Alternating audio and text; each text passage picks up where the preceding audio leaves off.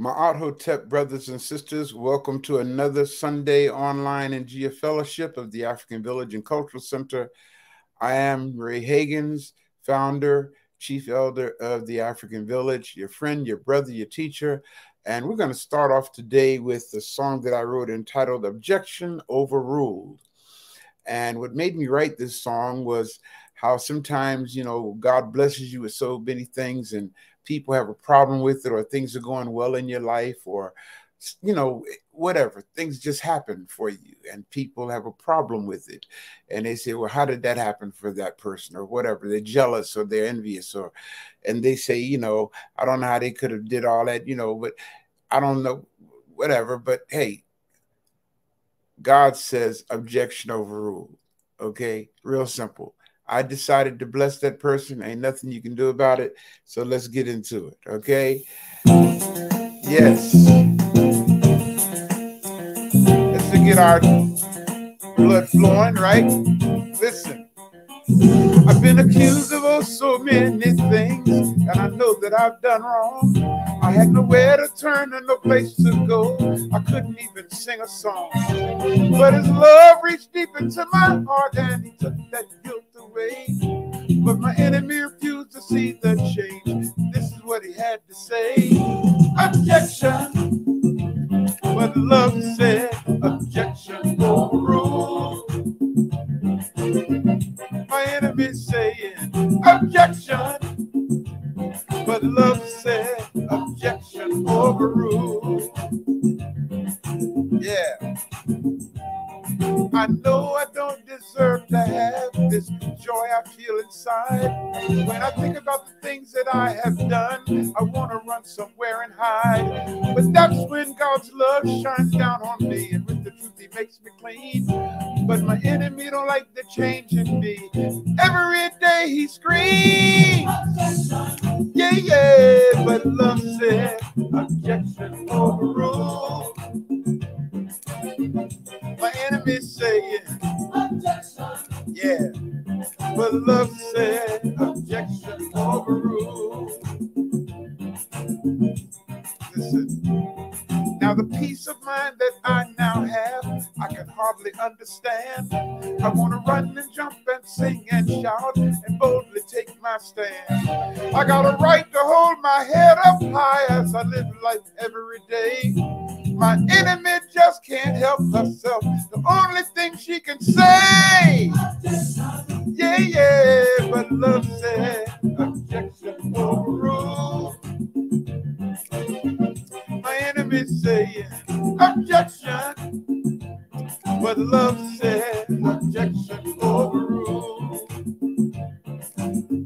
My enemy saying ooh, but love said objection overruled. Yeah, every day my enemy said ooh, yeah, yeah, yeah, but love said objection overruled. Let's take it from the top, okay? Listen, I've been accused of so many things, and yes, I have done wrong. I had nowhere to turn and no place to go. I couldn't even sing a song. But his love reached deep into my heart and he took that guilt away. But my enemy refused to see the change, and this is what he had to say. Yeah, but love said objection overruled. My enemy saying yeah, but love said objection overruled. Listen, I know I don't deserve to have this joy I feel inside. When I think about the things that I have done, I want to run somewhere and hide. But that's when his love shines down on me, and with the truth he makes me clean. But my enemy don't like the change in me. Every day he screams. Oh, but love said objection. Oh, my enemy saying oh yeah, but love said yes. Listen, now the peace of mind that I now have, I I can hardly understand. I want to run and jump and sing and shout and boldly take my stand. I got a right to hold my head up high as I live life every day. My enemy just can't help herself. The only thing she can say, yeah, yeah, but love said, oh yeah, every day my enemy said, but love said, yeah. My enemy saying, yeah, but love said, objection overruled. Got a Katora? Yeah. Objection, oh yeah, but love said, objection overruled. Listen, I am happy now, and my enemy said, yeah, yeah, but love said, ooh, every day my enemy said, but love said, yeah. I got peace of mind, and my enemy said, ooh, but love said, objection overruled. Yeah. Every day my enemy said, oh yeah, but love said, I'm satisfied, and my enemy said, yeah, yeah, yeah, but love said, oh shucks. Every day my enemy said, oh yeah, but love said, oh shucks. I got a new song to sing, and my enemy said, oh shucks, but love said, yeah, objection overruled. That's what love said. Love says objection overruled. Yeah, whoa, objection overruled. All right, well, let's continue by doing one more time. God allowed us to come together one more time, okay? What happened there? I hit the wrong button. Okay, here we go. One more time. God allowed us to come together one more time. Everybody, come on. One more time. God allowed us to come together one more time. One more time. God allowed us to come together one more time. God allowed us to come together one more time. God allowed us to come together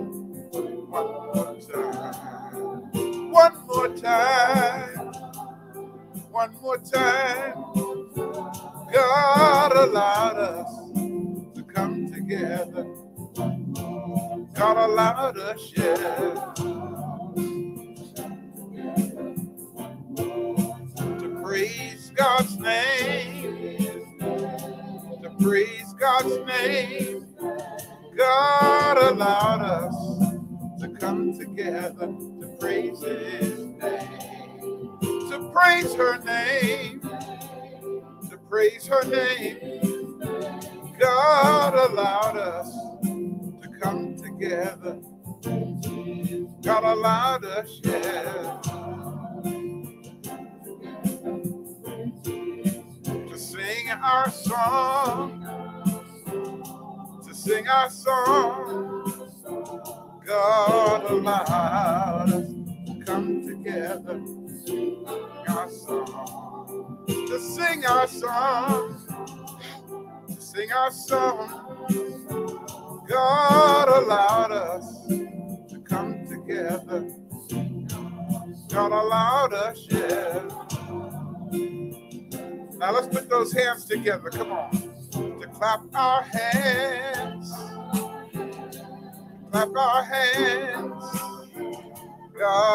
allowed us to come together. Our hands, to clap our hands, clap our hands. God allowed us to come together. God allowed us, yeah. Everybody say one more time. One more time. God allowed us to come together. One more time. One more time. One more time. Oh, God allowed us. God allowed us, yeah. Come together one more time. God allowed us, yeah, yeah. Just to praise His name. God allowed us, yeah. Been so good and kind. God allowed us, yeah. Oh, yes, He did. God allowed us, yeah. God allowed us. God allowed us to come together. One more time. One more time. God allowed us to come together one more time. And brothers and sisters, I trust that you guys don't take that for granted. You know, hey man, you know, there's so many people who started off yesterday, but they're not here today. Or they went to bed last night and they're not here today. Okay.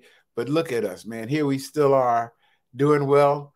You know, all praises be to the mercy and grace of the Most High, you know, for being so good and so kind in our lives. And that's why I give God the praise every day. You know, never let a day go by without giving the Most High a thanksgiving. You understand? Okay. You know, I mean, there are people who would die to be in your shoes. Okay. Okay. But look at where we are, man. The blood running warm in our veins, activity of our limbs, as the old folk used to say. So what can we say but give God the praise and the glory? Well, let's do the oath to the ancestors at this time. Okay, so let's lift our voices together as we honor those who have gone before us and made it possible for us to be where we are. All right, so lift the voices with the brother. Lift your voices with the brothers and I as we lift our voices together. And say the words. Say it like you mean it. Come on, everybody. Oh, ancestors, blacker than 1,000 midnights, African ancestors, it is to you that we, your children, give respect and honor. Oh, ancestors, we call upon you and welcome you in this place. African ancestors, let your presence fill this place. Yes. Oh, ancestors, who have been purposely excluded from the history books so that the world would not know of your greatness. Our African ancestors, who gave civilization to the world. Our African ancestors, who gave the arts to the world. Our African ancestors, who gave music to the world. Our African ancestors, who gave sciences to the world. Our African ancestors who gave mathematics to the world. Our African ancestors who gave medicine to the world. Our African ancestors who gave literature to the world. Yes. Our African ancestors who gave philosophy to the world. Our African ancestors who gave God consciousness to the world. Oh, ancestors, we thank you for devoting your life to make a future for us, your children, grandchildren, and great-grandchildren. Now stand with us, strengthen us, guide us, teach us, and protect us from the snare of our enemies. Rise up, O African ancestors, and let our enemies be scattered, and give us the wisdom and the boldness to deal with our oppressors and those who would hinder the liberation and empowerment of our people. Rise up, O African ancestors, and live in us. And we will not fail to honor you. We will not fail to respect you. We will not fail to hear you, and we will not betray you. Ashe. And now, brothers and sisters, we want to take the time to honor just a few of the great Africans who have gone ahead of us.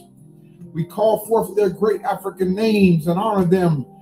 To Pharaohs Narmer, Zoja, Sneferu, Khufu, Khafre, Menkaure, and the great vizier and physician and multi-genius Imhotep, we say Ashe.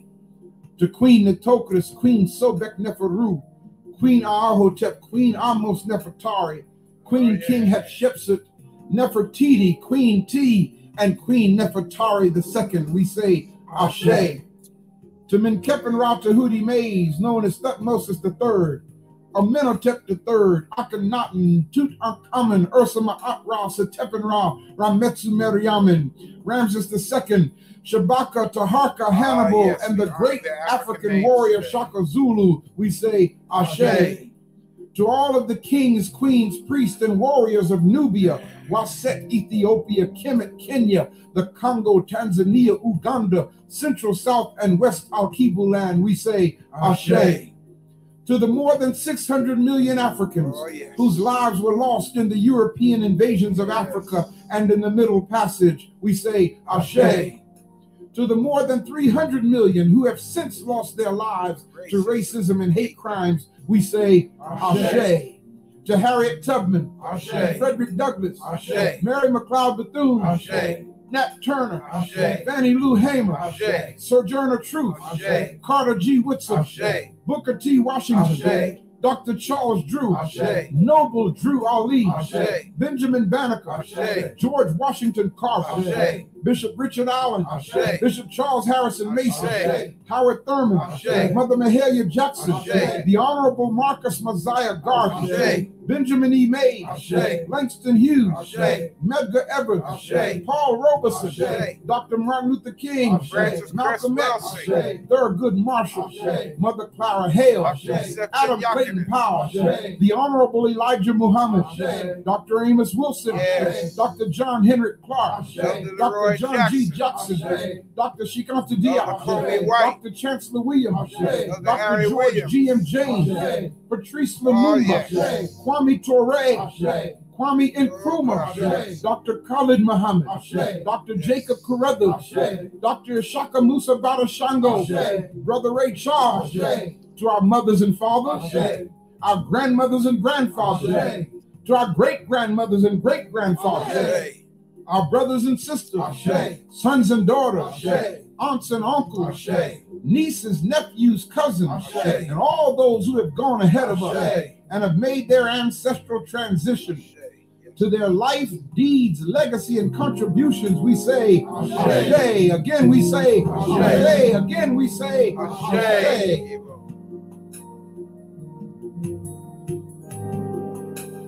Join in with us and sing this praise. Allahu Akbar.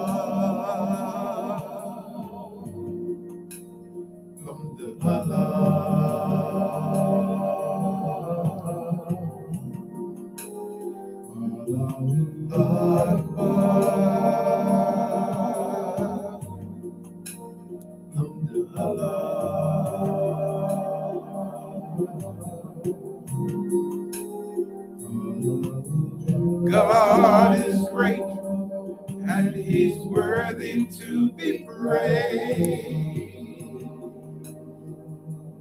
I say hallelujah. God is great and he's worthy to be praised. I say hallelujah.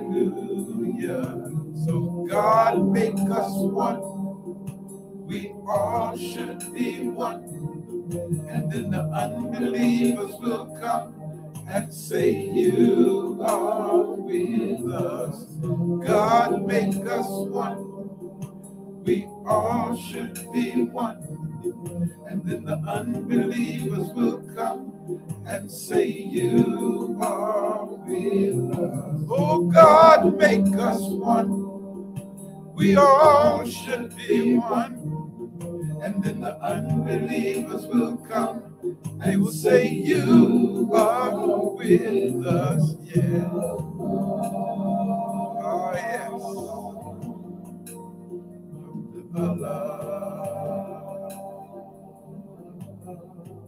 Allahu Akbar, which in the Arabic tongue or in the English tongue means God is great and he's worthy to be praised.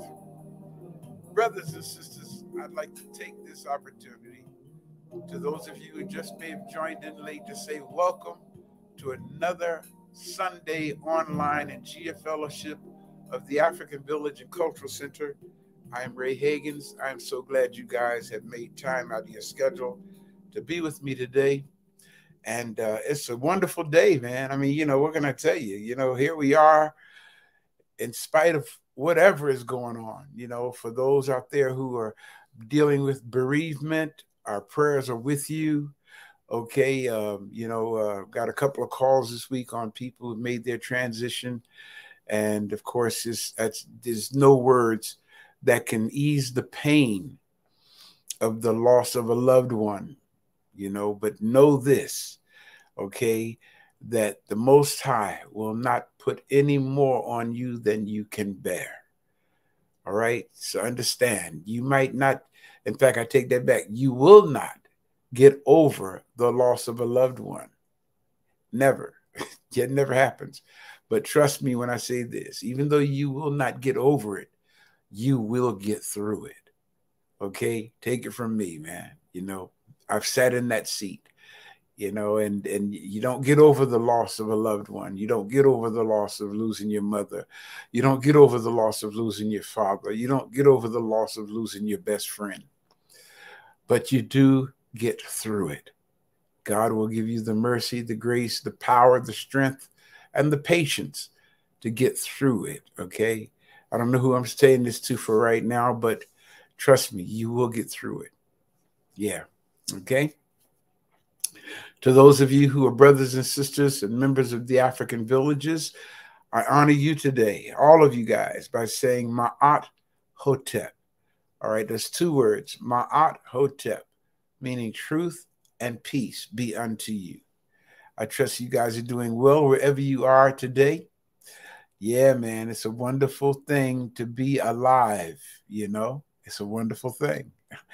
I think about my very dear friend, Pastor James Kuykendall, there in Paterson, New Jersey. Whenever we talk on the phone, one of the first things we say is, I'm alive. I'm alive.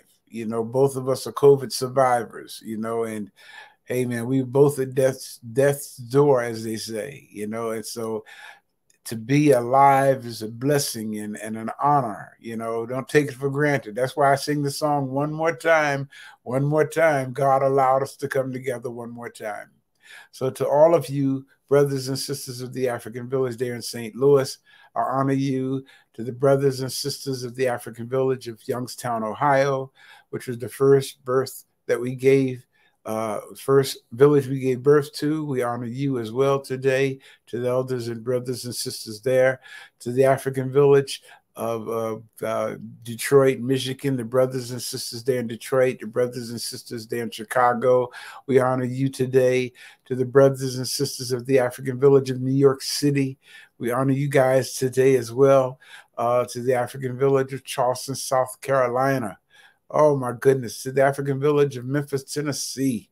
Oh, man. To the brothers and sisters down in the Virgin Islands there, okay? And the how can I say, the British Virgin Islands and the U.S. Virgin Islands. I'm trying to figure out how to say that, not American Virgin Islands, right? U.S. Virgin Islands. To our friends down in Guyana, South America. To our brothers and sisters all around the country here in Florida and up in Canada. Oh, my goodness, out there in Oklahoma City. Oh, man, you just honor out there on the West Coast. Can't forget y'all, right? We honor all y'all today. It's just good to have you guys with me as always. Thank you for your presence, and especially those of you here in the chat room. Thank you guys for being with me today. It's always good to have you guys here. I honor you for your loyalty. You guys don't miss a Sunday, man, you know? So that's one of the reasons why I'm compelled, you know, even when I don't feel like getting up, you know, because I know you guys are going to be here in the chat room, so faithful and loyal. You know, I'm compelled to I have to get up. I can't just leave y'all sitting here waiting on me, right? You know? Yeah, man. You know, so I'm thankful for y'all. I'm grateful. You guys have no idea what your presence means to me. And I thank you for simply being who you are. Thank you for your continued support. Thank you for your donations every week to help us keep Black Liberation Webcasting Network on the air, you know, and to, you know, service the brothers and sisters to the best of our ability. Thank you for doing that. You know, we have a 24-hour a day, 7-day a week broadcast that airs out, and it is expensive. But because of your donations, we're able to keep that going. And, you know, I mean, you'd be surprised the testimonies we've gotten from people who, you know, 3, 4, 5 o'clock in the morning, you know, as they say, the darkest part of the night is just before the day, when they were at their lowest point, man, you know, and they were able to log on to WBLR and find encouragement, find strength, you know. So it's worth it. And I'm thankful to the Most High and you, brothers and sisters, for helping us to maintain that, you know. I'm just excited about the opportunity to serve in ministry to free the minds of our people. The topic that we want to talk about today, and let's get ready to go on and bring that up now. Let me just add this to the stream here. And if you wish to enlarge your screen to do that, just feel free to go on and enlarge it so you can see what I'm saying a lot better. Okay.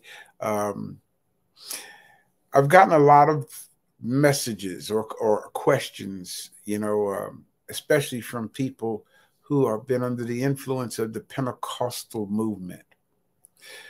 And let me say that again, because I said Pentecostal and it's Pentecostal. Okay. The people who've been under the influence of the Pentecostal movement, who are confused, you know, they feel left out because things are going on and they're not feeling a part of it because it's not happening to them. I get this concern a lot, you know, from a lot of people. Let me take another sip here before I get into talking. Wet my throat real good. Bear with me.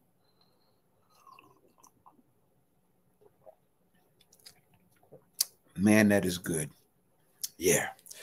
As I was saying, I get a lot of inquiries from people who have been listening to me. And I'm so thankful to the many of you who listen to me every week. Man, it's just, you know, somebody said to me, Doc, you have no idea how many people out there are hearing your message. And that's true. I really don't. I have no idea how many people are hearing this message every week. I'm just thankful for the opportunity to be able to get the message out, you know, and I'm thankful for those of you who are helping me to get it out, you know. Well, those who have been listening to me from a Pentecostal background, many have been writing in, okay, with concerns about the foundation of their claim as a Pentecostal. But before getting into that, let's lay the foundation here. As you see here, I always start my teachings off with this illustration. Let's follow it. Let's go through it together. Notice what it says. I usually have my students to make a circle with their hands like this if they don't have the illustration. But since you have the illustration, you can just read it. Okay. And notice what it says. The space inside this circle represents my realm of knowledge. All that I think I know about whatever I think I know is depicted right here within this circle. I must keep in mind that there is more to know than what is within the circumference of my awareness. Do you get that? All right. I start all of my teachings off like that because as a teacher, It's my job to say information that you do not already know. If I'm only saying what you already know, then I'm not teaching you anything. I'll never forget, I attended a funeral. I didn't eulogize this funeral, but I was in attendance to this funeral of a young person who had gotten shot and killed in my hometown. And the minister, all these young people, man, that was at this funeral, what perfect opportunity, okay, to drop some information on these young people that would make them think. And what did this preacher get up and do? The Bible says in Psalm the 23rd Psalm, the Lord is my shepherd, I shall not want. He maketh me to do what, y'all? And everybody said, lie down in green pastures. He leadeth me beside what? Everybody, still waters. He does what, y'all? He restores my soul. And the whole congregation recited the message, which means they didn't learn anything, you know? I was so upset that day, man, because what an opportunity was wasted to drop some serious information on these young people to cause them to think and change their ways. And what did he do? He came and recited something that they had learned when they were 4 and 5 years old. Brothers and sisters, I have to say what you do not already know, or I'm not teaching you anything. You understand? That's how this goes, okay? Why do I teach? Well, here it is. The reason why I minister, the reason why I teach or stand up and explain to people what I'm trying to explain, the whole reason why I do that is to begin the process of undoing or reversing ideas and concepts that have been programmed into the minds of our people by the religious statements and church doctrines that have caused us to adopt a belief system that has resulted in our loss of contact with what is real, our loss of contact with what is factual, our loss of contact with what is historical, but most of all, our loss of contact with what is spiritual. This is why I teach, brothers and sisters. I got to reverse the process that's got us messed up, okay? I have to. And for those of you who are religious leaders, always keep this in mind too.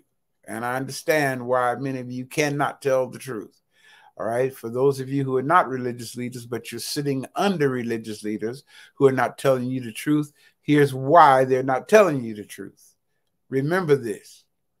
When you've told so many lies over the centuries, that telling the truth about one of your early foundational lies and all the lies that have been defensively piled on top of it, if you want to keep your power, then you must continue to lie. When your control and power over another person's reality is based on the lies about who you are and what they are, you can never tell the truth. Okay? So those of you who are sitting in a lot of the mega churches out there who are constantly hearing the lie, understand you can't hear the truth there. You just can't. Okay? They've gained too much by preaching the lie.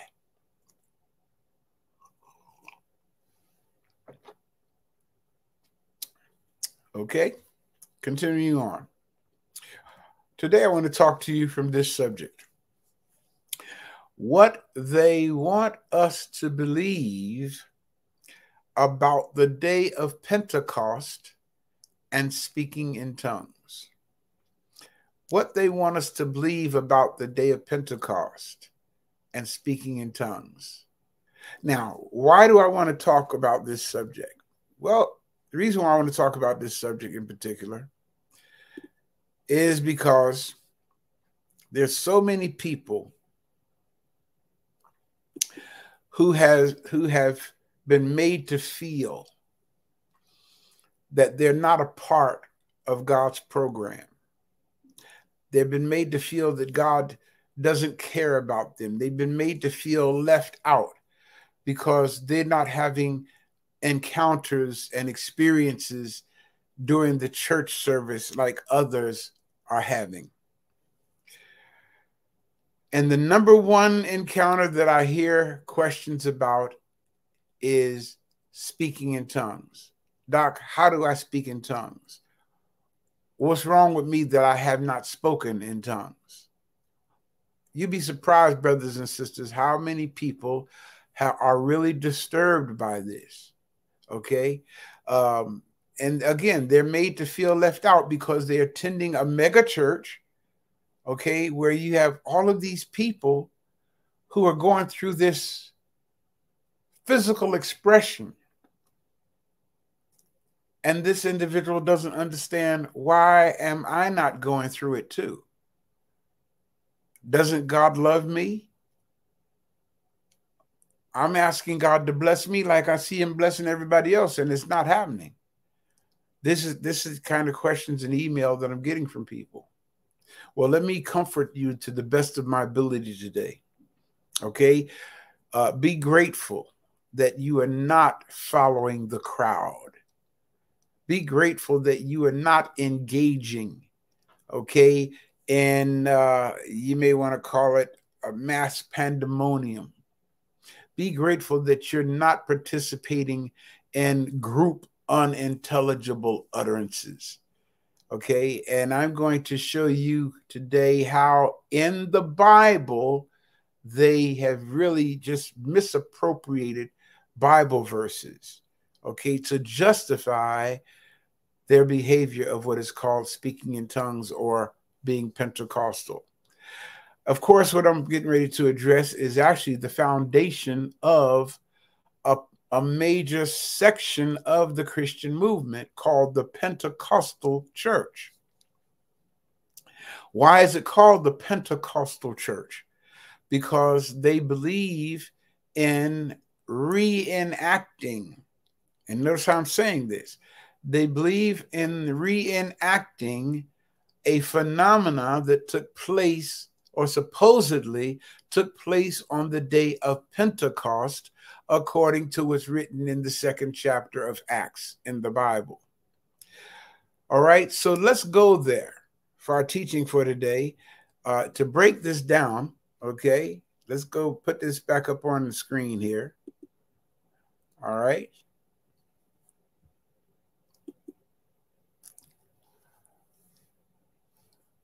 And what I want to do today is just show you how the Bible verses and the misinterpretation of Bible verses have people messed up and engaging in practices that lead to emotional, psychological, and spiritual deception. For those in the Pentecostal church, okay, they believe in what is called the baptism of the Holy Ghost. You understand? And this supposedly is justified in Acts, the 2nd chapter, verse the 2nd chapter of Acts 2 and 38. And I didn't think to put it here. There'll probably be others that I didn't think to put here either, because I'm answering a question off of the cuff pretty much. But Acts 2:38 says, repent and be baptized, every one of you, in the name of Jesus Christ for the remission of sins, and you shall receive the gift of the Holy Ghost. All right? So Pentecostals believe that you get this gift called the Holy Ghost. Let's break out and break down how they come up with this. All right. Let's start with Mark, the 16th chapter, the 17th verse. Notice what it says. And these signs shall follow them that believe. In my name, they shall cast out devils. They shall speak with new tongues. Right? Now, before going any further, I taught on this before on what is an interpolation, okay? If you look at the book of Mark, the 16th chapter, verses 9 through 20, in your Bible, there would be a notation there if you have a good study Bible, and it will tell you that verses 9 through 20 of the 16th chapter of Mark were not in the earliest manuscripts, which means that verses 9 through 20, which of course this verse that we just read is a part of that. Verses 9 through 20 are what's called an interpolation. interpolation, interpolation, which means it was added into the Bible for the purpose of altering the text. This verse is a part of the interpolation.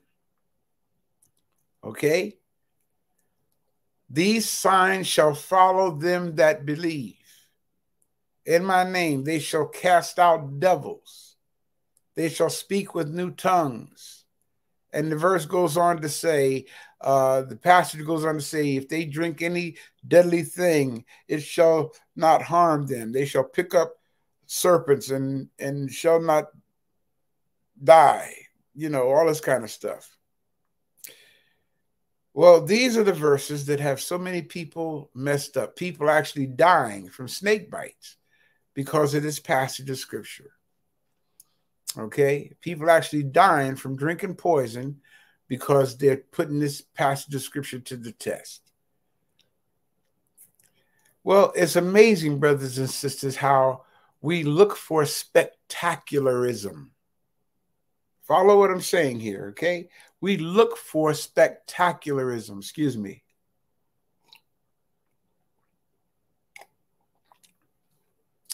Man, that's so good. I'll probably be doing that quite a few times while teaching here, okay? We look for spectacularism.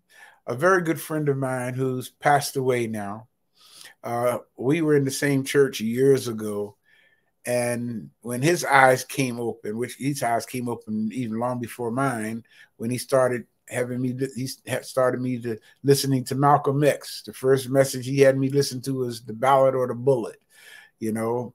And I said to them then, I said, man, you okay, brother? And I could tell he was in transition back then, you know. And but he's passed away now.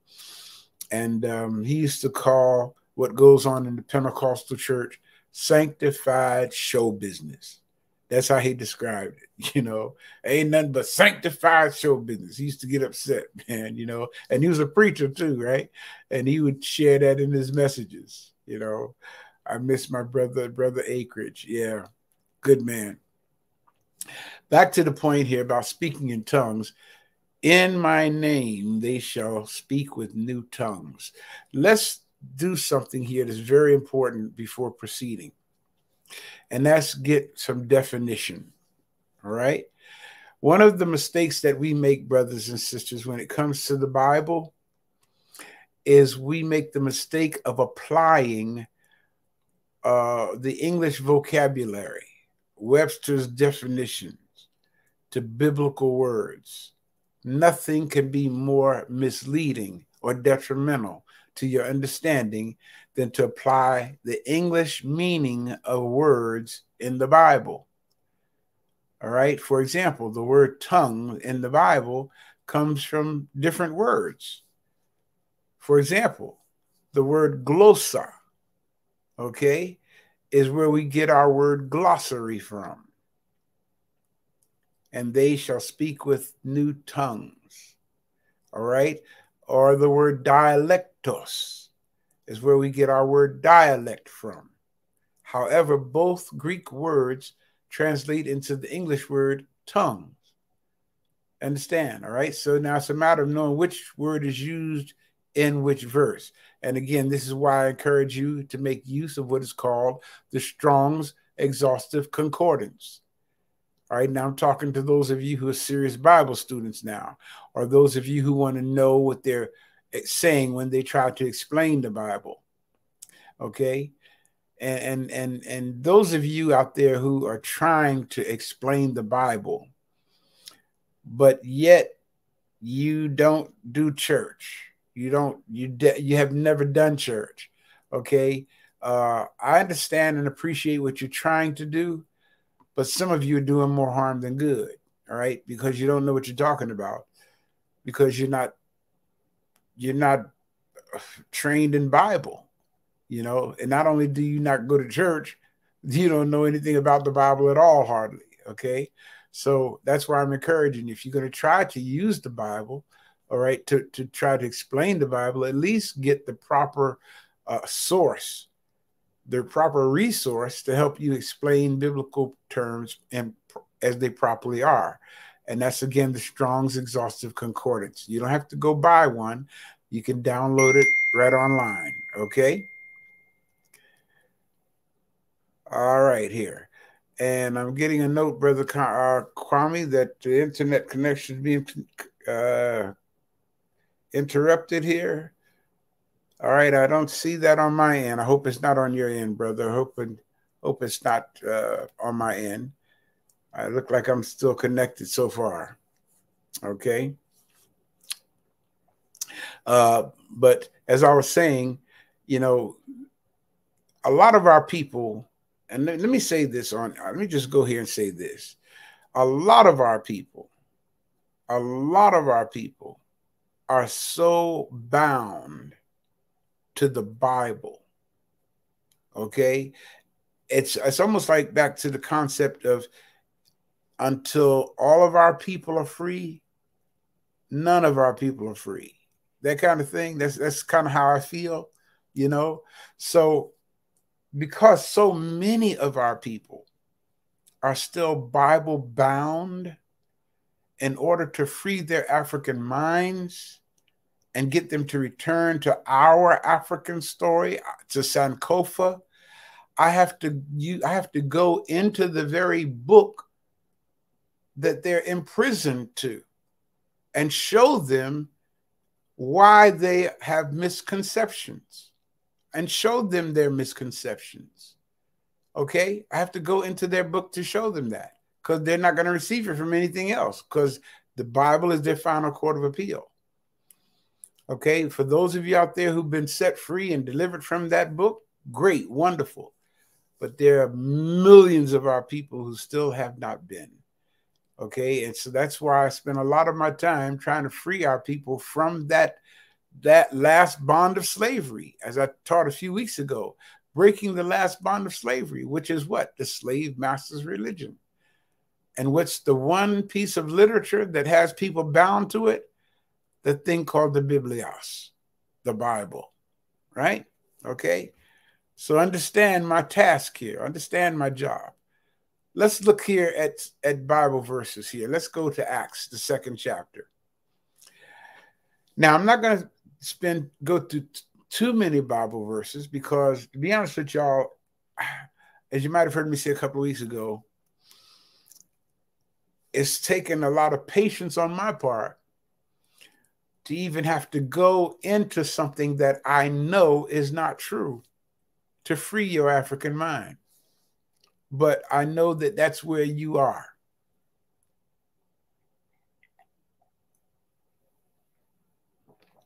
So to come and get you, I have to come to where you are. And the analogy that I like to use is that of a lifeguard. Okay?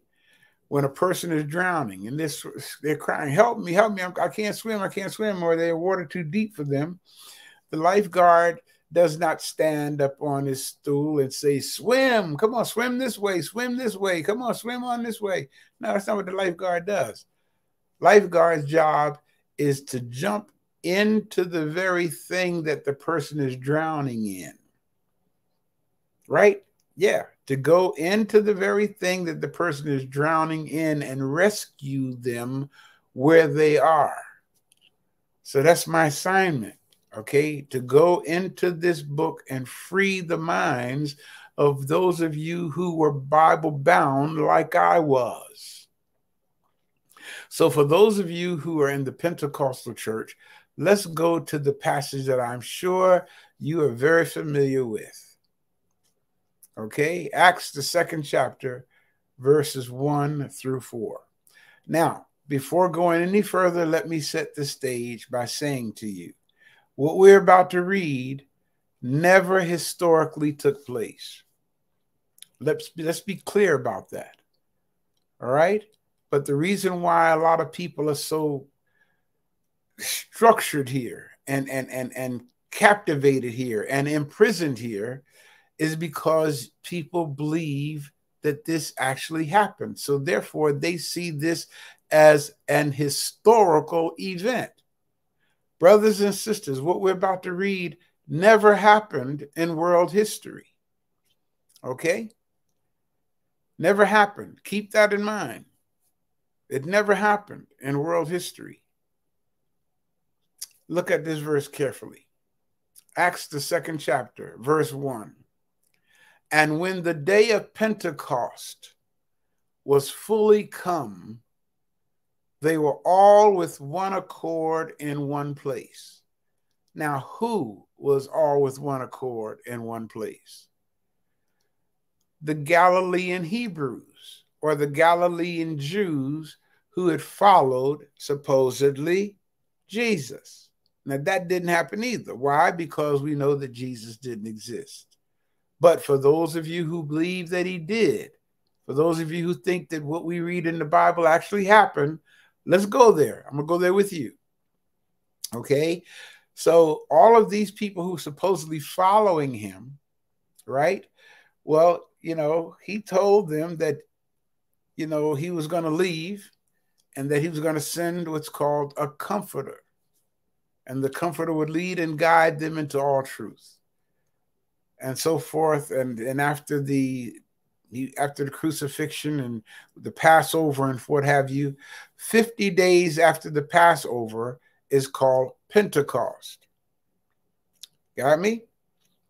Okay, so now we're talking here, weeks, or a couple of months almost after the so-called crucifixion and all that kind of stuff, and what would have happened on Calvary if it had actually happened in world history, but it didn't, right? So this is their story that we're reading.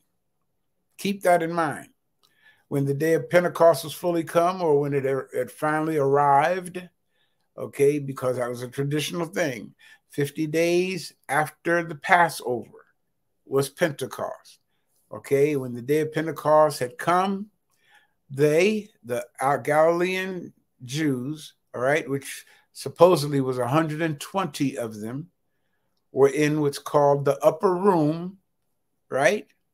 I guess just talking and commemorating and discussing the things about this so-called Jesus and everything, whatever, right? We don't know what they were talking about because it really doesn't tell us.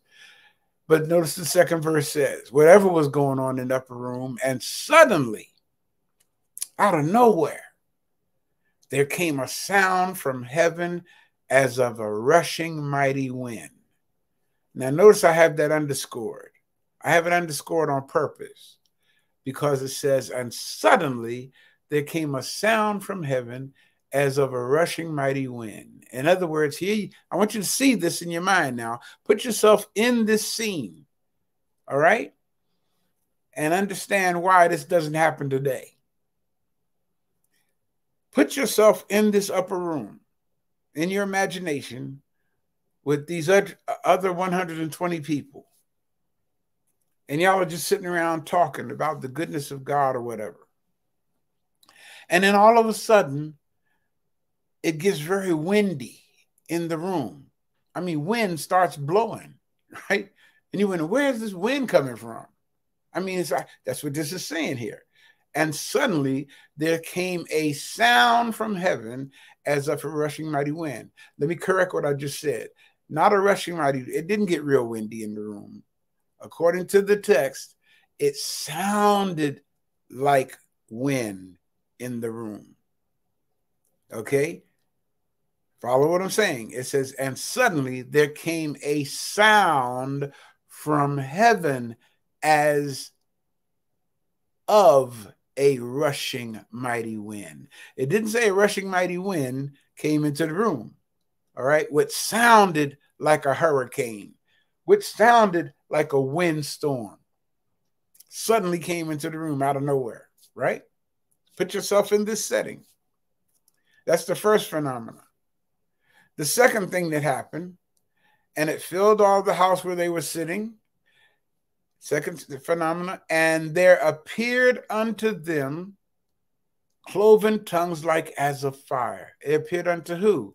The 120 Galilean Hebrews that were there in the upper room. There appeared unto them cloven tongues like as of fire. Okay, notice what it says carefully. It didn't say that there were actually flames of fire. It said there appeared unto them what looked like flames of fire.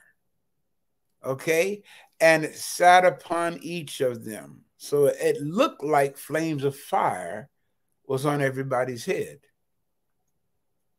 Wasn't actual fire on everybody's head. Notice what it says. It says, and there appeared unto them cloven tongues like as of fire, and it sat upon each of them. So that's the second phenomena that took place on this day of Pentecost.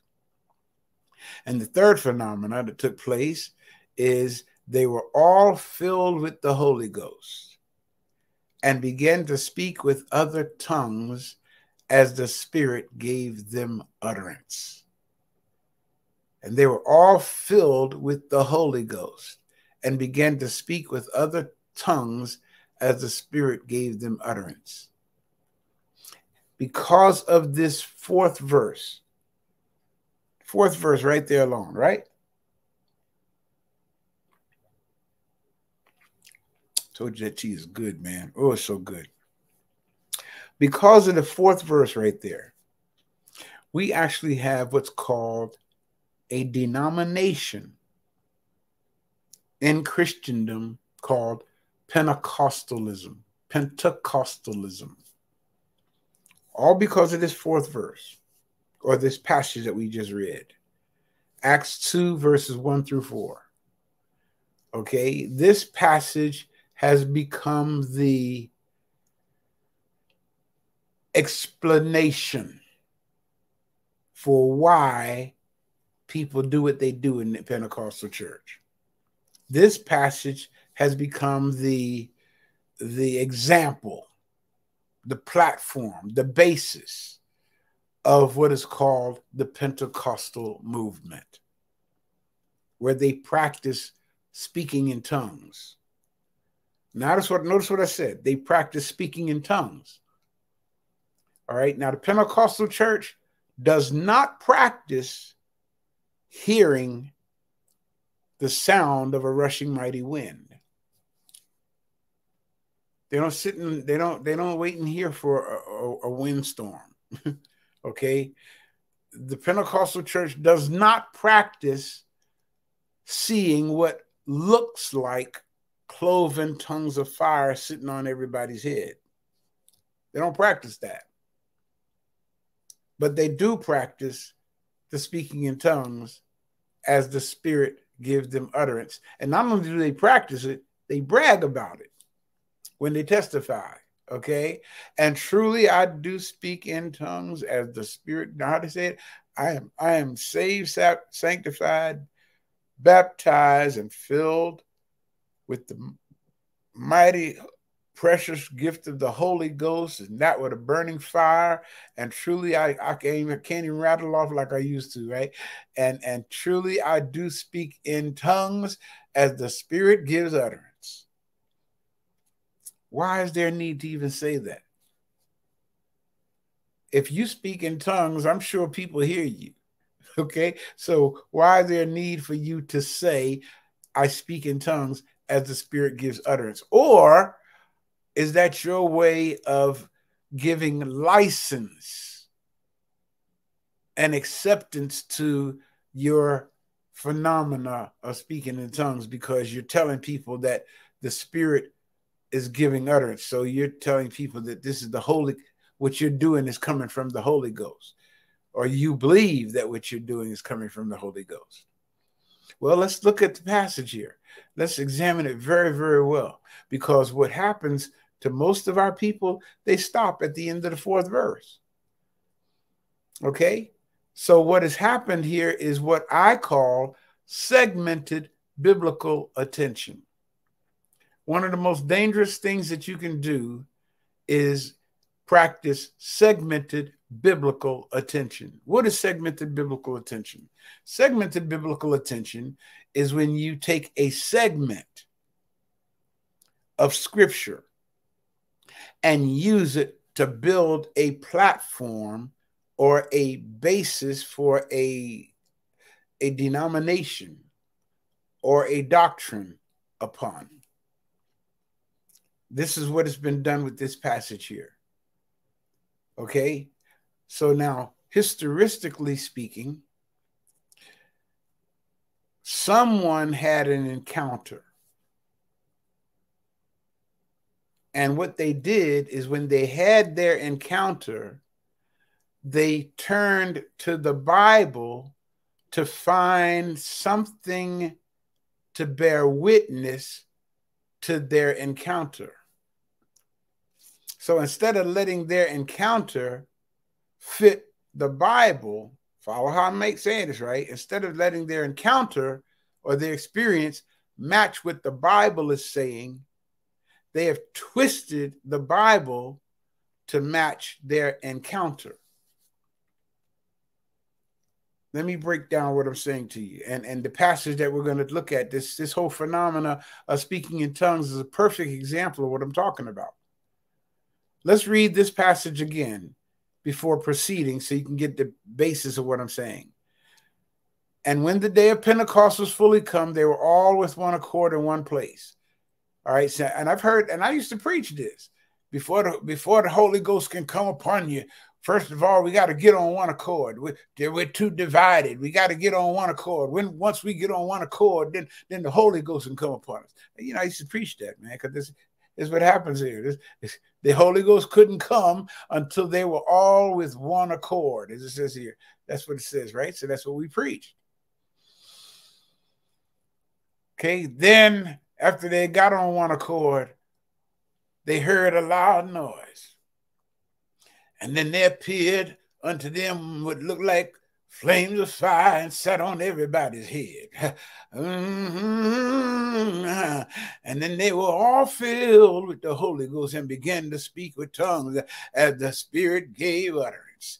See, get it? See, we preached that. So now we think that that's because we think that that's what happened. We think that that is supposed to be what is supposed to happen. Follow what I'm saying? Because we think that's what happened, we think that's what's supposed to happen. All right? But let me tell y'all, that's not what happened. All right?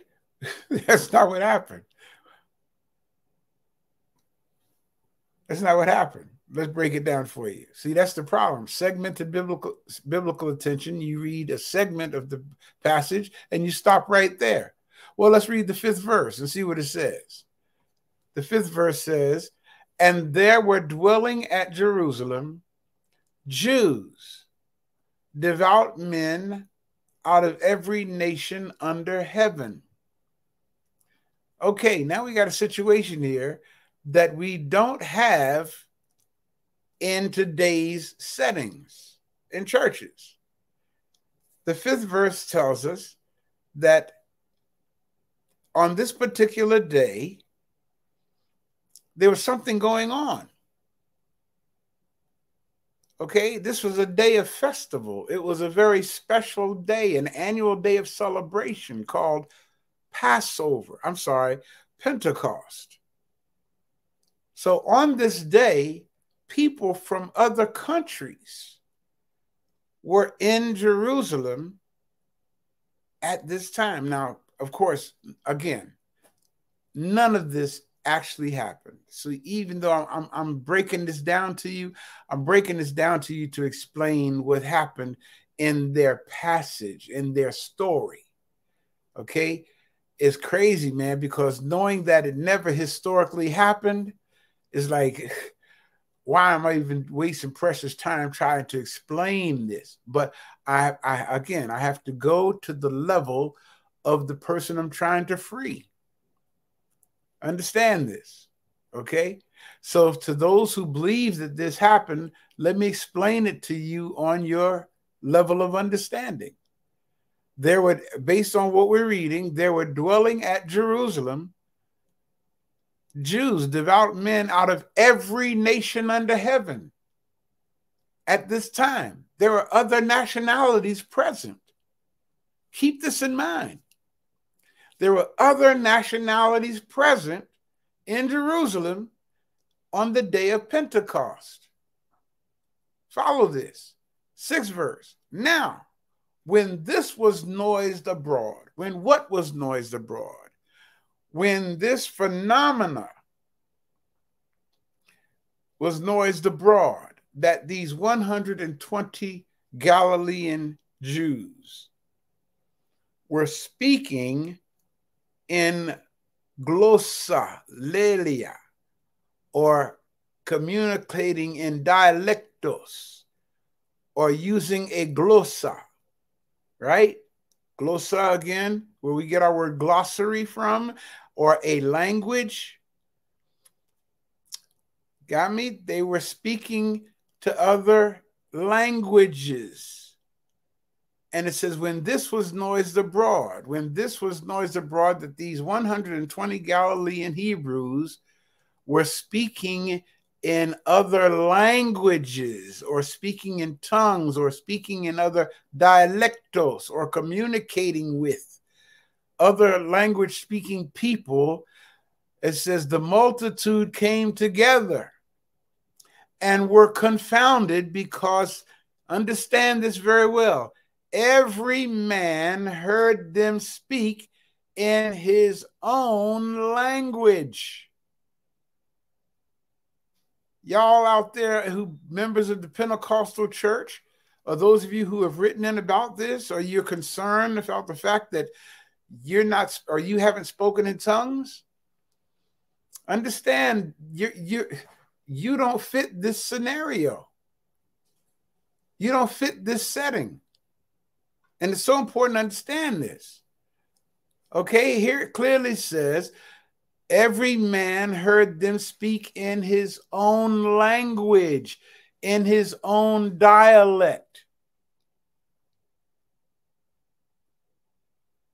7th verse, and they were all amazed and marveled, saying one to another, behold, here it is, y'all. They're saying it right here. Are not all these which speak Galileans? Okay, the multitude have come together and saying, okay, what's going on here? I hear these Galilean Hebrews. And notice what the 8th verse says. How hear we every man in our own tongue, or our own glossa, or our own dialectos, wherein we were born. Now, the reason why y'all, the Pentecostal church, exists is because they never read this far. They stopped at the end of the 4th verse and turned it into a denomination. The setting is altogether different here. Once again, notice the setting. Here we have 120 Galilean Hebrews that were in the upper room, who were empowered by the Holy Ghost, or the Holy Spirit.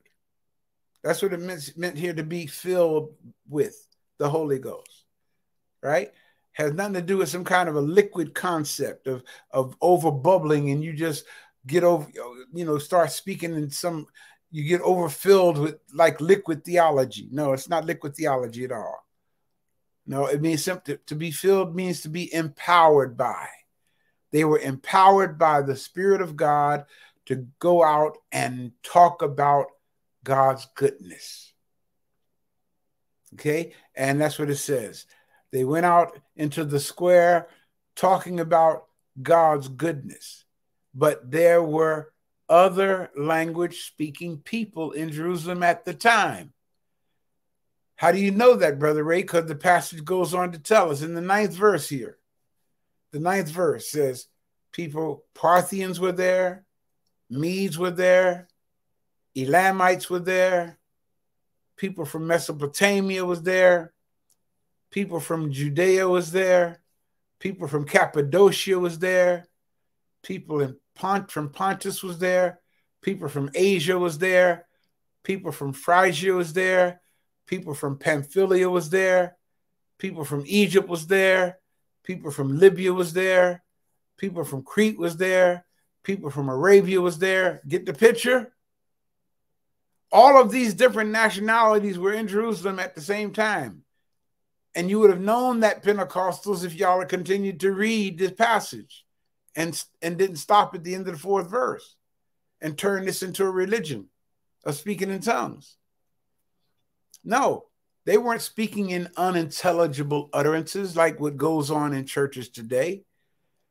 Okay, see, what goes on in churches today is they you know, you want to repeat, you want to replicate what happened, what you think happened. Notice how I said that. You want to replicate what you think happened on the day of Pentecost. That's what they want you to believe happened on the day of Pentecost. Okay, so they wrote in this story that this took place. Okay, and when the day of Pentecost was fully come, they were all together, one accord in one place. And suddenly they came from sound from heaven as a rushing mighty. And they wrote this as their story, and you believed it. So when a group of people got together and they called it Azusa Street Mission, and they had a phenomenal encounter of some kind, what did you guys do? You went to the Bible to find something like what happened in California at Azusa.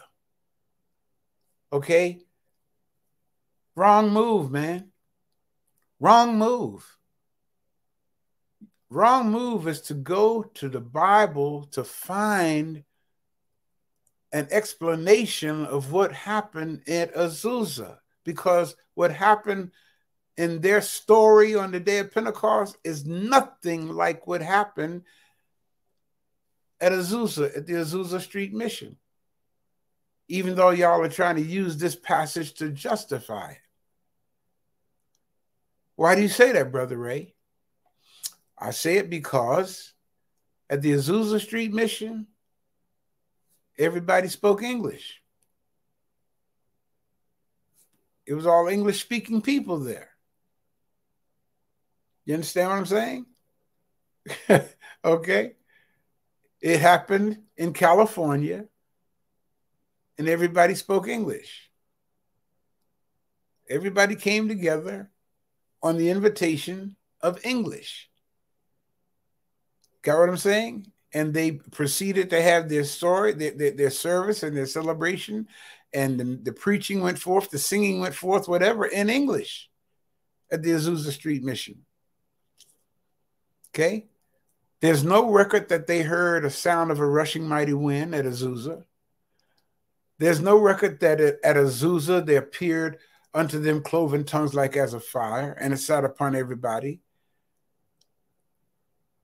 Okay? But they did have this experience of unintelligible utterances. All that kind of stuff, right? You know, yeah, I grew up in the Pentecostal church, people. It's very easy to do. Very easy to do, especially if you grew up with it. I mean, you know, it's easy, very, you know, and to get that jerking, they get that quick, they call it the quickening, right? Because they call it that because you're moving fast, and they call it the quickening, right? And actually the word quickening only means made alive. Okay, and they take that from the Bible too in Ephesians, and you hath he quickened who were dead in trespasses and sins. Ephesians, the 2nd chapter. But of course, we look into the Bible to try to find something to explain what just happened to us. So when we do that, you know, we get that jerk like that, you know. And again, I was sharing with a friend the other day about why is it that when people get happy in church, they always jump backwards, you know. They never jump forward, right? They get happy in church. There's always like something hit them. You know, they never jump forward at you. They always like they got hit. You know, so what's up with that? You know, again, we learned that by osmosis. We see people go through that. You know, we see people in church when they're singing a song. You know, for example, I used to tell my vocal students, all right, you guys are messing up because you're trying to replicate what you see going on in church. You sing like you're in pain. You know, so we get that painful face. And oh, I mean, come on, what's the purpose of that, man? You know, I used to tell people, look at Luther Vandross. Okay, if you want an example on how to sing, Luther don't do that. Luther smiles at his audience while he's singing. That's why they crazy about him. He don't look like he's in pain. You know, y'all look like you what a friend we have in Jesus. Come on, people. Let's woo, man. You see what I'm saying? You know, we adopt practices because that's what we see going on in the church. Okay, such as speaking in tongues, you know, and people think that that's a sign that you got the Holy Ghost. No, that's a sign here that you're talking about the wonderful works of God according to this passage, right? So let's look at what it goes on to say. Oh, I'm out of the verses there. I'm already, okay, I'm ending already. So let me make sure that you guys understand this. Here we have what happened on the day of Pentecost. Again, now mind you, it did not happen in history, but to explain to you Bible believers what happened, and you see it here. Okay? On the day of Pentecost, these 120 Galilean Hebrews had an experience. Let's go back and see what that experience was. Suddenly, there came a sound from heaven as a rushing mighty wind. Now, mind you, it says where they were sitting, right? Now, see, when I grew up, we weren't sitting. We were tarrying for the Holy Ghost. You got me? They had me on my knees, calling on Jesus, Jesus, Jesus, Jesus, Jesus, Jesus, Jesus, Jesus, Jesus, Jesus, Jesus, Jesus, Jesus, Jesus, and clapping my hands and saying Jesus, Jesus, Jesus, Jesus, to the point where I wasn't even saying Jesus anymore. I was saying Jesus, Jesus, Jesus, Jesus, Jesus, Jesus, Jesus, Jesus, Jesus, Jesus, Jesus, Jesus. And because I wasn't swallowing my saliva and it was accumulating in my mouth, okay, it's the saliva in my mouth started coming between my teeth like an egg beater. Okay, so now the air beating the saliva, starting to, foam is coming out of my mouth, and they're saying, look at God purging him. God is purging him. That's the sin.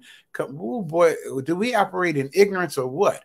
Look at sin coming out of him. No, that wasn't sin. That was foam from the saliva in my mouth that I wasn't getting a chance to swallow because y'all ain't giving me a chance to swallow. Because y'all are saying, call on him, call on him like you mean it, call on him. I'm not Jesus, Jesus, Jesus, Jesus, Jesus, Jesus, Jesus, Jesus. I'm not even saying Jesus. I'm saying G, G, G, G, G, G. Yeah. You know, some of you listening to me right now, you can relate to what I'm saying because you went through that same experience, right? Yeah.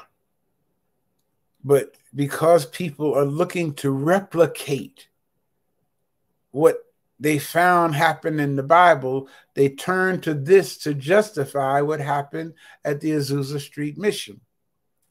But the difference is at the Azusa Street Mission, okay, there weren't people from every nation under the heavens.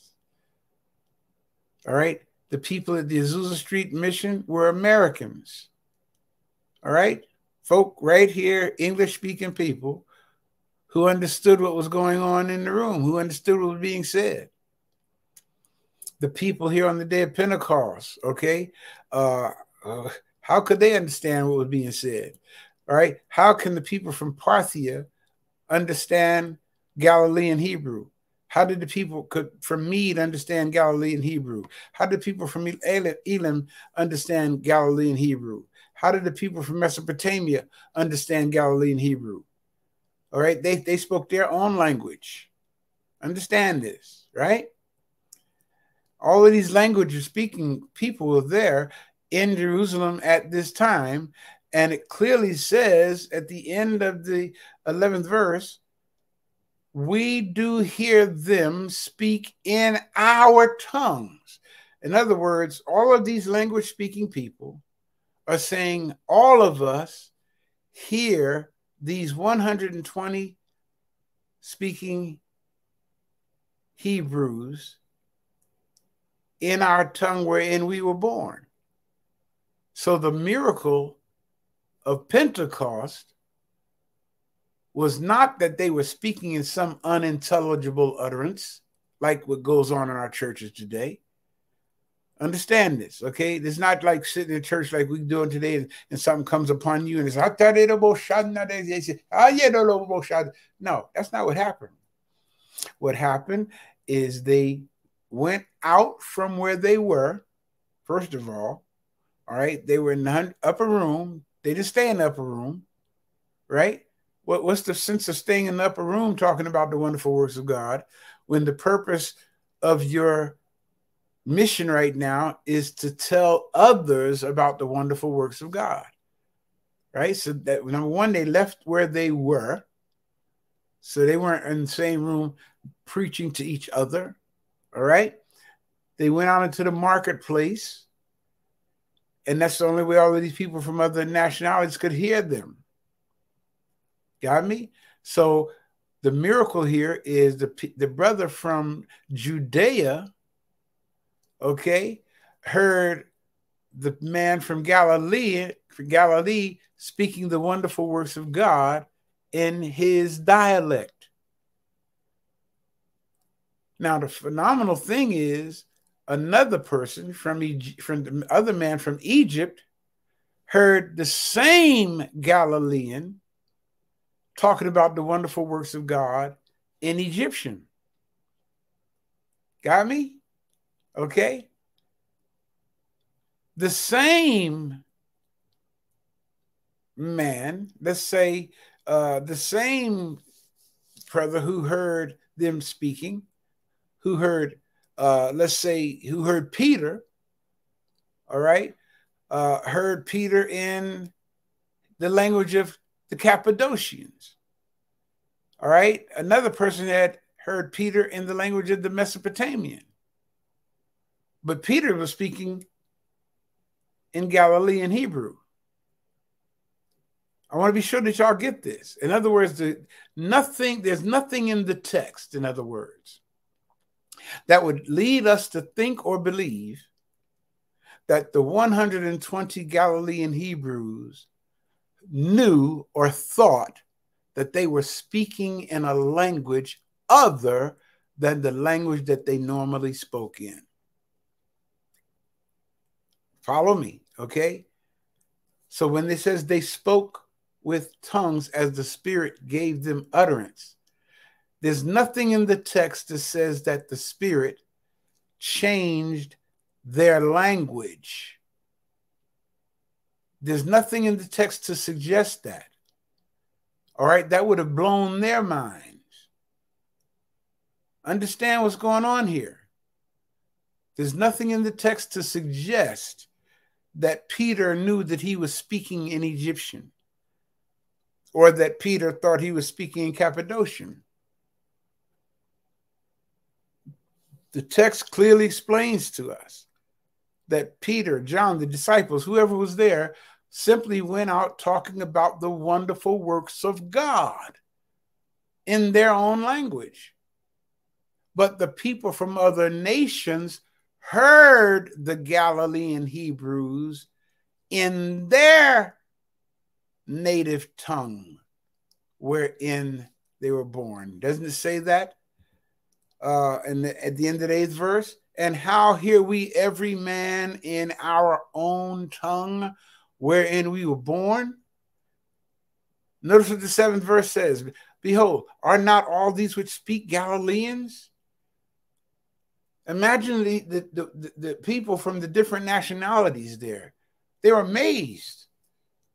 Are not all these speaking Galileans? How hear we everybody in our hometown language, man? That's the miracle. So the miracle of Pentecost was not in the tongue of the speaker, like you Pentecostals want to brag about. And truly, I do speak in tongues as the Spirit give utterance. That's not what went on the day of Pentecost. Peter did not have the right to brag about, truly, I do speak in tongues as the Spirit gave me. I speak in all these tongues. No. Peter, James, and John, the apostles, they weren't bragging about speaking in tongues. They were simply talking about how wonderful God is. I know I'm repeating myself, but I want to be sure you guys are getting this. They simply went out into the square talking about the wonderful works of God, as you see there at the bottom of the 11th verse. The phenomena was that the people from other nationalities heard the Galileans in their dialect. So the miracle of Pentecost was not in the tongue of the speaker, but in the eardrum of the hearer. So, brothers and sisters, if we would simply apply the truth of this passage alone, now there are other verses that relate to speaking in tongues, but not to what happened on the day of Pentecost. The other passages simply have referred to one's ability to be able to speak in different languages, and that's called the gift of speaking in tongues. What happened on the day of Pentecost is not the gift of tongues. Okay, the gift of tongues is recorded in the book of Corinthians. And what happened is people have taken the two phenomena and connected them together of glossolalia, dialectos, and wrapped it all as one and created a doctrine out of it. They have nothing to do with each other. What goes on in Corinthians as far as tongue speaking has nothing to do with what's going on in the book of Acts. The book of Acts is the foundation of what the Pentecostal church stakes its claim on because of what happened on the day of Pentecost. That's why it's called the Pentecostal church. However, what they're doing in the Pentecostal church today is not what happened on the day of Pentecost. And I hope I made that clear to you. Okay? So now the next question is, so what are they doing in church today? What are they doing? Okay? A phenomena that could have any variables of explanations to it. What I do know is what's going on in Pentecostal churches today is not what went on in the Bible. So if you're using what went on in the Bible as your platform to justify the activity that goes on in the Pentecostal church, then that platform goes without argument. You can't justify it because this passage is not applicable in today's situation. You know why? Because everybody in the congregation speaks English. If you got an English-speaking congregation, everybody speaks English, there's no need for speaking with other languages, as they did on the day of Pentecost. And that's what speaking with other languages means. They communicated with other languages. And they began speaking with other tongues. Meaning they began speaking with other languages or other dialects as the Spirit enabled them to speak. That's all it means. All right. So stop being so puffed up.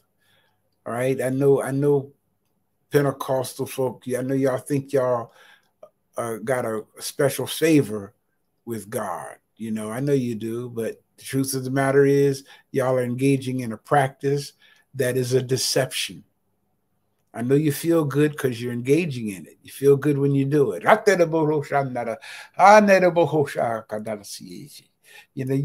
Some of y'all feel good. You actually feel empowered when you do that. You feel empowered when you're saying what you don't even know and you don't understand what you're saying, but you feel good about it. I can deal with that too, maybe next week. Okay. You feel good about not knowing what you're saying. Think about that. You feel good about not knowing what you're saying. There's a certain sense of empowerment to that. And you feel good about it. You feel good about the phenomena that you don't understand, that you can't explain, that you can't interpret. Ah, man. Okay, y'all. For those of you out there who've been disillusioned and thinking that God does not love you or God does not want to bless you because you haven't spoken in tongues like others have, I've actually attended churches where a pastor said, everybody speaking your prayer language, and the entire congregation just starts. Some people just, and they start going into a frenzy. That is not justified with scripture at all. There's nothing in the Bible to justify that behavior. Nothing. All right? That is not what happened on day of Pentecost. No. Okay, nobody stood up on day of Pentecost and said everybody speaking a prayer language. No. That's not what happened. Okay? All right, brothers and sisters, I like freeing people who've been disillusioned. And I hope I got a chance to do that today. All right? Yeah, buddy. Okay. We're inviting you to support us with your tax-deductible contributions. Okay? You can support us if you want to make your donation through PayPal.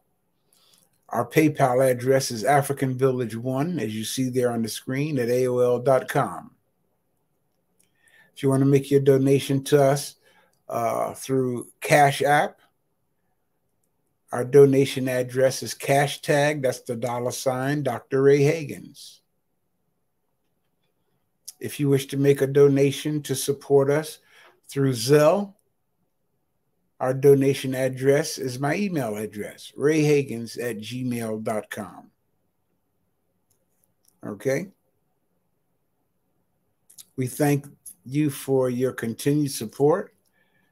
It's helping us to continue to reach the masses.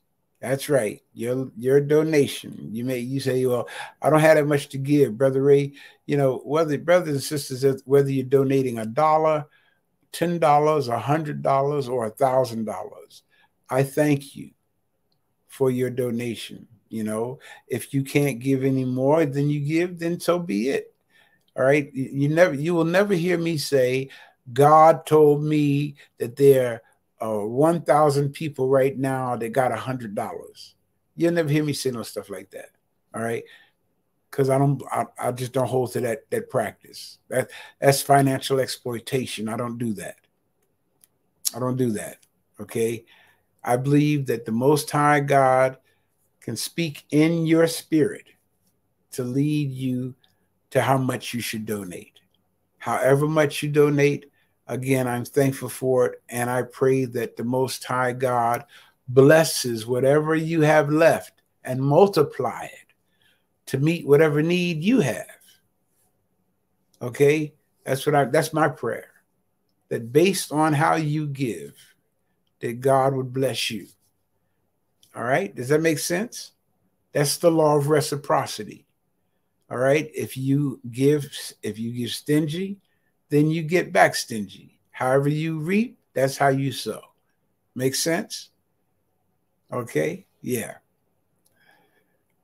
Oh, brothers and sisters, thank you so much for your donations. Thank you so much. Those who are sending you, as it goes, wow, man, PayPal donations, things are going off already. Thank you, brothers and sisters, for y'all something else. Okay.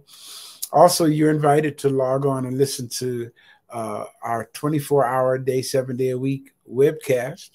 That's right. You can hear me teaching 24 hours a day, 7 days a week. Just go to WBLR.com or theafricanvillage.org or drrayhagins.com.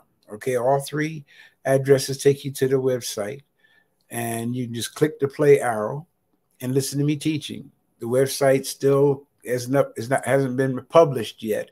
It's still being uploaded, but hasn't been published yet. Okay, which means it's seen all of the pictures and all of the announcements and all that kind of stuff. Only thing that's really running right now is the broadcast itself. So you can go to the site and just click the play arrow and listen and learn. All right, do that.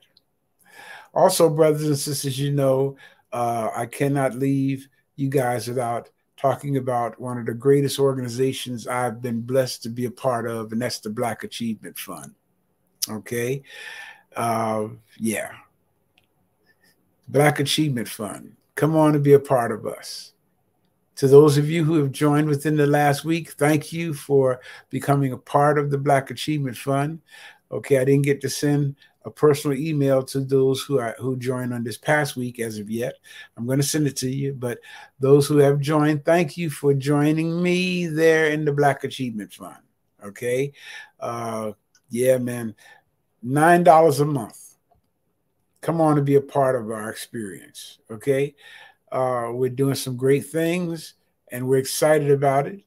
You know, and I'm excited about it. And we ain't playing. That's the thing that's so heavy. We're not playing, y'all. Okay, we're about the work of African liberation and empowerment. Come on and join us and be a part of what we're doing. Okay, and I want to say today a very special congratulations to our brother, our key Hodges, the brother there with his fist raised in the air. Okay, on yesterday, I was honored to perform the wedding ceremony of he and his queen, all right, Sister Raven, formerly Raven Stallings, now Raven Hodges. Okay, I was able to perform their wedding ceremony on yesterday, so we congratulate them, you know, on making that step into the state of what is called matrimony. Yeah, man. Yeah, buddy, I'm so proud of them, you know, proud of them. So brothers and sisters, come on and be a part of our experience in the Black Achievement Fund. We invite you to log on to baf.solutions and join. That's the website, not baf.org, baf.com, baf.net, none of that, baf.tva, none of that, baf.solutions. What a perfect file extension, solutions, because that's what this is the solution, man, to our predicament, our economic empowerment. Okay, so come on and be a part of us. Yeah, come on and be a part of us. Join us today. Don't delay. Yeah, baf.solutions. In fact, at 2 o'clock, you'll hear a presentation, 2 o'clock Eastern time. You'll hear a presentation by our president, Brother R. Key, sharing the vision of the Black Achievement Fund. All right, so I encourage you to log on at that time. Yeah, log on at that time, okay? Come on and be a part of us in the Black Achievement Fund. Brothers and sisters, I want to say thank you so very much. I see Victoria here wrote a note, and I guess I need to say something about it too, because I'm busy teaching, so I don't get a chance to see those who are descendants in the room, okay? But I will be going back through the notes, and that is, brothers and sisters, those of you who don't agree with what I say, you're entitled to disagree. You're welcome to disagree, all right? You're just not welcome to distract in the chat room with your disagreement. That you're not welcome to do. All right. We see that you disrespect the class. Hey, man, well, then I'm going to have to just block you. Okay. So I'm going to go back through and read some of the comments, And once I see comments that were just that, you weren't here to learn, then you won't have the privilege of being in the future classes to learn. That's how that goes. I'm here to teach, brothers and sisters. I'm not here to debate, dialogue, none of that. I'm here to teach. Okay? And I ask the Most High God to give me strength to heal my body to the point to where I can do just that. Okay? And Queen Yolanda, I just saw your text message. I'm doing absolutely wonderful, sis. As you can see, I'm doing blacktastic, blacknificent, doing blacktacular. Okay? Yeah, I'm feeling good, doing good. And what can I tell you? What can I tell you? And I'll talk more about my physical state in another session, but I'll say this much on it now. And that is, and I've shared with several people that what I got in my spirit a few weeks ago from the ancestors in the Most High was the physical challenge that I announced and went through, of course, with the kidneys and all that kind of stuff, was for the benefit of someone else. Like I'm a COVID survivor, right? And what did I have to do? I had to resort to natural remedies to heal myself. Okay? Just like I had to resort to natural remedies to feel better. I'm in the process of healing myself now by taking natural remedies. You understand? Okay? Instead of pumping my body full of the synthetic medication that they want to give me. Okay? No, man. I'm doing it God's way. I'm taking what God has put here on this earth for the healing of our bodies, of our body temple. Okay?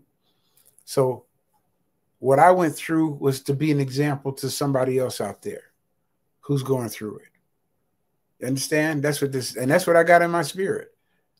So you can look at me and be encouraged that you can be strengthened, okay, by understanding I'm doing good. Okay? And I say that not to be sarcastic or facetious. I'm doing good, brothers and sisters. All right? Like I said, when I spoke did my follow-up visit with my doctor the past week, she looked at me and she said, "You're doing so good. There's no way in the world I'm going to put you on dialysis." I said, "Okay, cool." She said, your kidney numbers are coming up and everything, and I wanted to say, well, it ain't from doing what y'all told me to do. That's for sure. Yeah. So my sickness or my discomfort, my dis-ease was to be an example to someone else out there who's going through the same dis-ease, discomfort, this sickness, to let you know that you can heal yourself. You understand? All right. Yeah. Okay. So that's my job, to heal the sick and to be an example of how to heal the sick. Hope that made sense. Okay. Brothers and sisters, it's time for me to get ready to get out of here. Okay. And let's get the song up here. The African in me loves the African in you. When we come together, ain't nothing you can't do. You know why? Or nothing we can't do. You know why? Because you are easy to love. Yeah, man. So let's pull up the song here. You're easy to love. And understand, family, I mer you. All right? Which means in English, I love you. The mer in me loves the mer in you. You understand? And hey, what can I tell you? When we come together, ain't nothing we can't do. So let's do this. Yeah. I've enjoyed being with you guys today.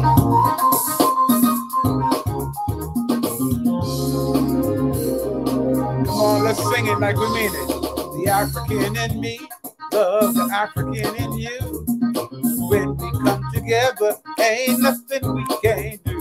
The African in me loves the African in you. When we come together, ain't nothing we can't do. You're easy. You're easy. You're so easy. You're easy. love. Let's do it again. Come on. The African in me loves the African in you. When we come together, ain't nothing we can't do. The African in me loves the African in you. When we come together, ain't nothing we can't do. You're easy.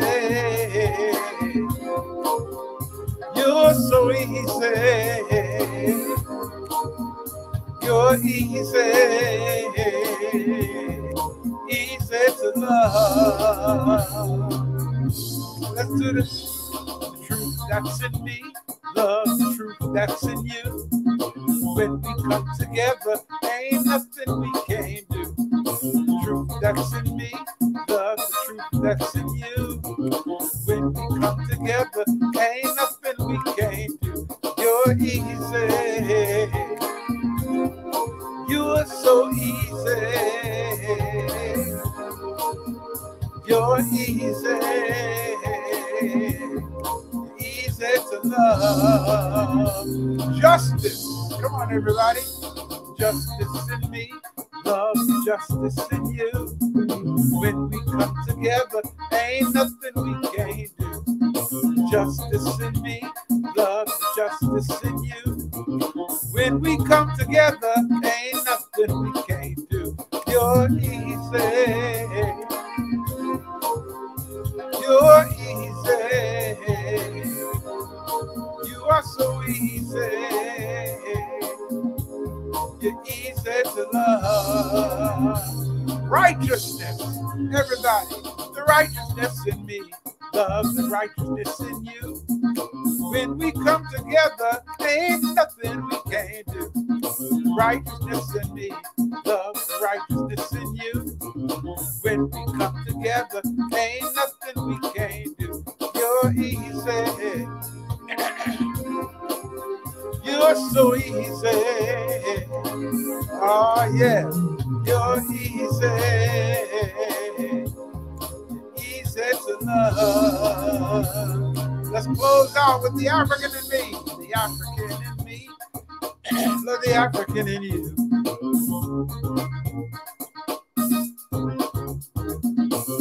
African in me. Love the African in you. When we come together, ain't nothing we can't do. You're easy. You're easy. Oh yes. You're easy. Easy to love. Oh, you're easy to love. Oh, you're easy to love. Oh, my goodness. Yes, brothers and sisters, the African in me love the African in you. When we come together, ain't nothing we can't do. And know why? Because you're easy to love.